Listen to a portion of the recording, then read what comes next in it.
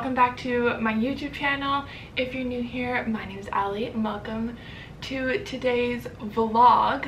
I'm really excited to film this video, and obviously by the title I'm bringing you behind the scenes of batch shooting my Instagram content. I feel like I've never really filmed this before for YouTube and like shown you like the behind the scenes and like planning and choosing my outfits and everything like that. So I thought it'd be fun to just bring you along.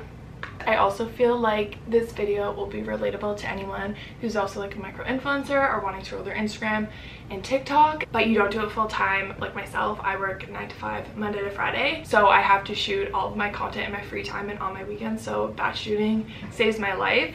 But right now it is 8:45. I'm meeting my friend Jen at 12 and we're gonna go to 3 different locations, do 3 different outfits and take photos. So I'm just gonna get ready, do my hair, makeup, pick out my outfits, which I'll bring you guys along, find my inspo photos. I really like to do that before I go shooting so I know the type of content I want to create.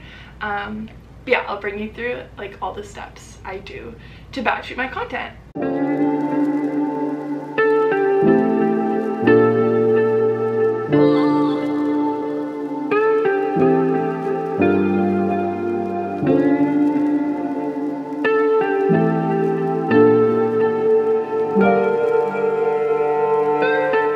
Okay, I'm just planning my outfits and I'm going to show you guys kind of the inspo behind every outfit pick.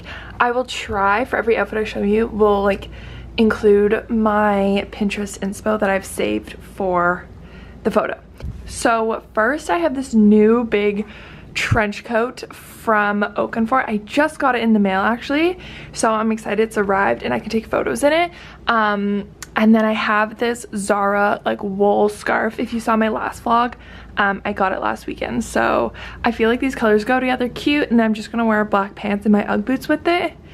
And I feel like it will look good, sort of like the bundled look. I should also mention it's -20 in Toronto right now. So all my looks are gonna be very like cozy, bundled up, winter weather appropriate, because obviously I also want my outfits to be realistic because I do live in Toronto.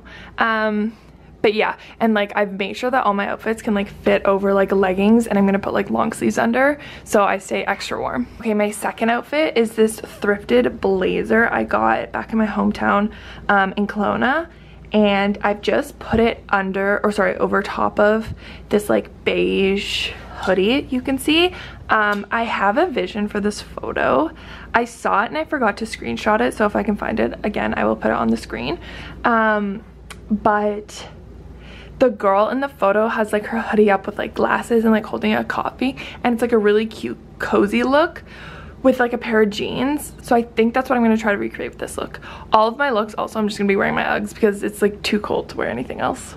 Okay, my third outfit is, well, I'm sort of debating between 2 outfits for my final look. I'm just gonna bring both because I haven't decided. But I got this jacket last year from Nasty Gown. It's super cute and I love the brown like fur trim.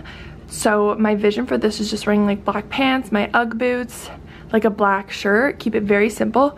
But then I saw this really cute pink hat at Zara, sort of like a bit of a darker bubblegum pink, and it looked so good, like the pink and brown together. I saw this inspo somewhere, so I really wanted to try to recreate it, but when I saw the hat I didn't buy it. So I'm gonna go to Zara this morning really quick and see if they have it or something similar, because I feel like a really simple neutral outfit with like a pop of color as a hat would be really cute. So that's this idea and like vision. But if I can't find that pink hat,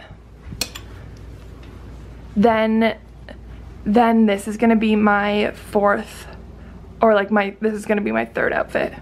Technically it's my 4th, but I won't do it unless I can't find that pink hat. But I have like my blue button up from Zara with my big comfy knit sweater, and then I also have like a cute hat from Princess Polly. I have a really cute inspo photo for this, so like I'll put it here so you can see the vision behind it. But yeah, so that is my 3/4 outfits. We'll see if we can find that pink hat. I really hope I can because it was so cute.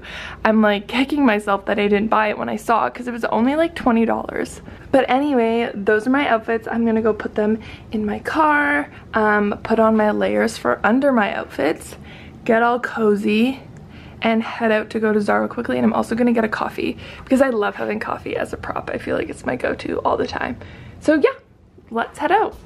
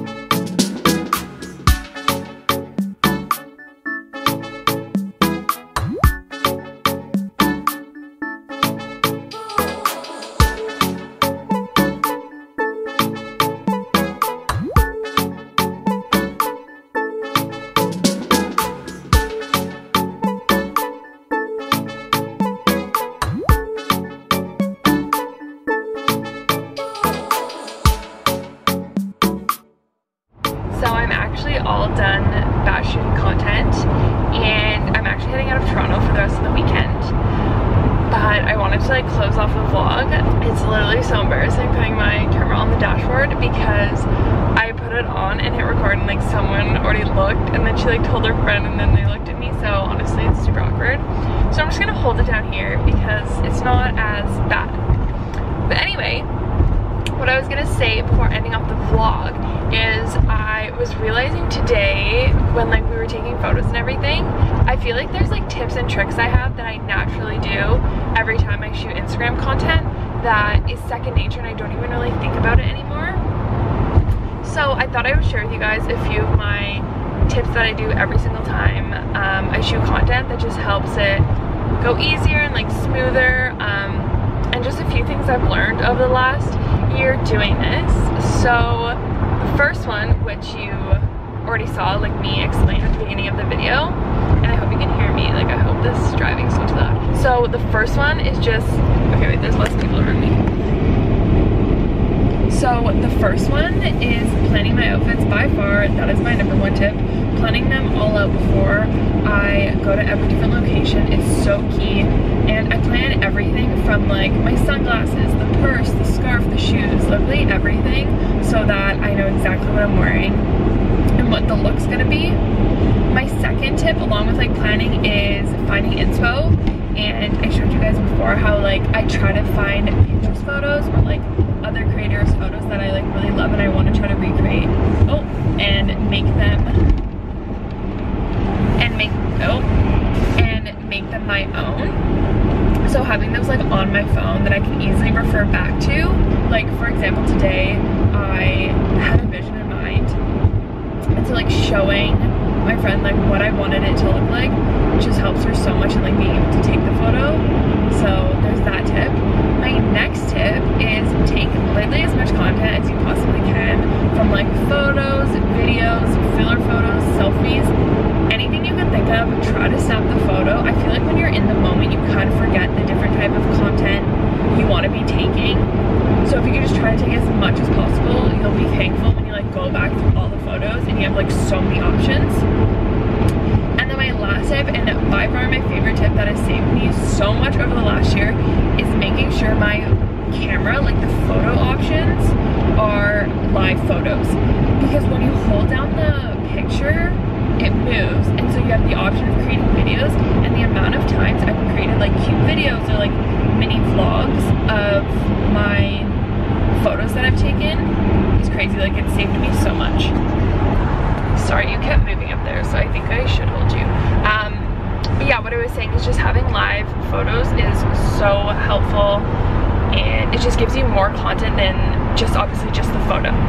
But yeah, that is just a few of my little tips of like creating content and batch shooting. So like I hope those help, and you can try them next time you go out and like take Instagrams or batch shoot with your friends. But if you don't already, follow me on Instagram.